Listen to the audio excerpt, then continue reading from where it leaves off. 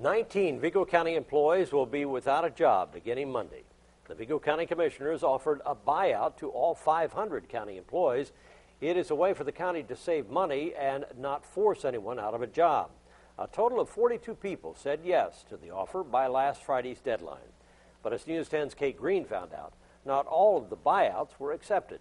She joins us live in the studio to explain. Kate? Mark, this Friday will be the last day for work for about 19 county employees, but that doesn't mean they still won't see a paycheck.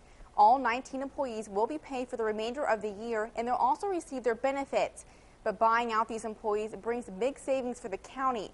Next year, the county will see a potential savings of around $460,000. And if the positions are not refilled by the 2012 and every year after that, the county will see a savings of around $700,000.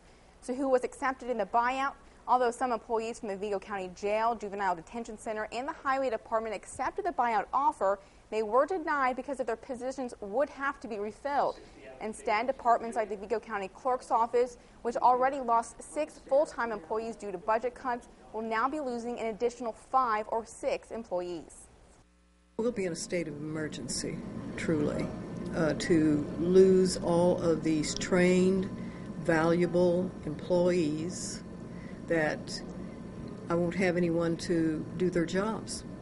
Now, keep in mind, all county departments are under a hiring freeze at this time, but County Council President Kathy Miller says rehiring some of those positions is not out of the question.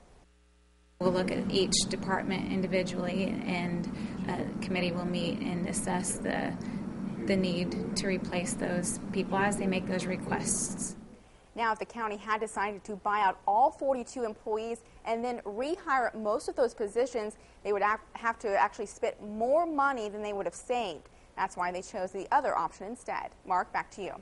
Thank you, Kate. County Council President Kathy Miller says even though this is a big step in budget savings, more cuts could be made down the road.